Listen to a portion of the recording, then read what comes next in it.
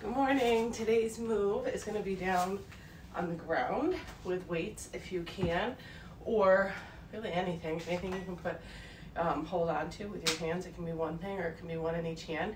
It's chest presses. So I don't think we did these at all yet over the past few weeks, but what you're going to want to do is start on your back. Belly button pulls in and up. Those feet are planted on the ground. So we want to imagine pulling our abdominal muscles together and then lifting to really support your spine, feeling your spine lengthen on the mat. Then we grab our weights, and from here we want our thumbs facing each other, palms facing forward, just a little close to this pole. Make sure you're not going to hit anything. And then we're literally just going to press up and then lower down. Try not to let your elbow or your arm rest on the ground. Relaxing through your neck and shoulders. As you lower down, your hands come a little further apart, but your palms still face forward. Still engaging those abdominal muscles. Again, we're not lowering our arms so they rest on the ground. Inhale down, exhale up. So try to breathe in through your nose, out through your mouth, but just make sure that you're breathing.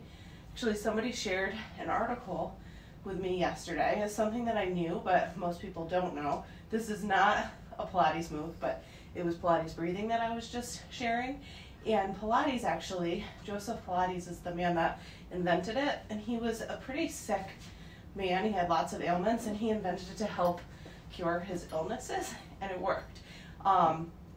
So as I focus on breathing with anything, that's an integral part of Pilates, and especially now where health is something that a lot of people are worried about. Fitness is huge for getting our lungs, particularly for what's going on, getting our lungs prepared. We've got one more here, and then lower down, getting our lungs prepared and strong for anything they might have to tackle. So just remember that this isn't about taking time away from other things. It's about making yourself as strong and capable as possible. If anything were to happen to you, you want your immunity to be as high as it can be. So it involves sleeping enough, which is something I need to work on. And the fitness really does help your lungs. So that was your move for the day. More moves to come later this week. Oops.